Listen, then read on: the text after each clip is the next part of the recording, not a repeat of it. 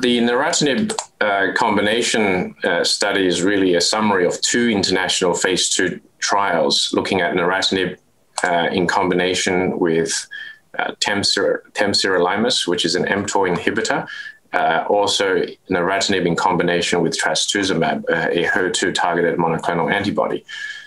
We did the two trials in parallel, and we thought there were many similarities as we targeted a niche population. It's patients with HER2-mutant non-small cell lung cancers. This is about 2% of non-small cell lung cancers, and often occurring in never smokers, more common in women and even younger patients. So it's a different population to KRAS and others.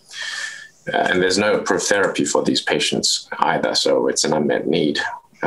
So neratinib is a pan-HER small molecule tyrosine kinase inhibitor, and it's FDA approved in HER2-amplified breast cancer, and this is a study looking at lung cancer that are driven by HER2 mutations. The so-called PUMA-NER-4201, which is in combination with temsirolimus. In that study, we showed a objective response rate of 14%, so there were some responses in the 43 patients treated.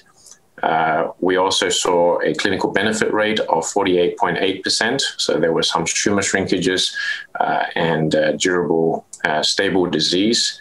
The duration of response was very wide in terms of confidence interval, as short as 2.4 months, but as long as more than 22 months and still ongoing. So some patients did benefit approaching 2 years and still doing well. Now, the neratinib trastuzumab trial also looked at, that's the SUMMIT trial, and that combination showed a confirmed overall response rate of 8%. So not a very high response rate. However, there were patients who had durable benefit as well. So we did have a clinical benefit rate of 29% and a duration of response ranging from 6 months to more than 18 months and still going. So we also did a comparison with what's already published with neratinib monotherapy. So these results were already published in terms of the Nature paper about 2 years ago by Dr. Hyman and colleagues, and I was part of the team. And compared to the neratinib monotherapy, which showed a confirmed response rate of 4%, this is an improvement.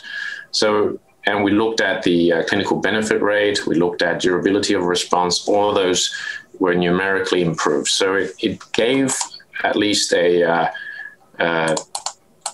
consistent picture that the combination can improve efficacy of neratinib single agent.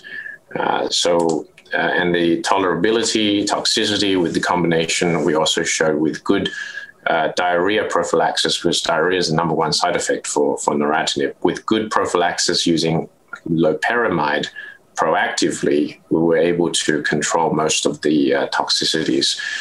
So the safety profile was also acceptable in that trial. So in the end, neratinib as a monotherapy had limited efficacy, but if you combine it with other agents in the pathway, including mTOR inhibitor temsirolimus or trastuzumab, the monoclonal antibody against HER2, you could actually increase potentially the efficacy.